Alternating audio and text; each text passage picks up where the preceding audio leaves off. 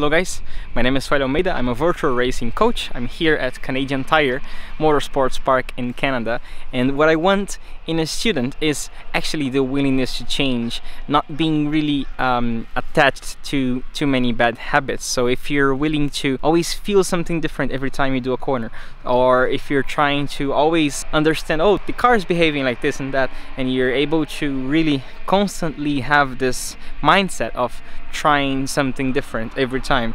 whatever works you keep, and you don't come back to old habits, and then in the next day you try something different in another area maybe, but really every time having this research,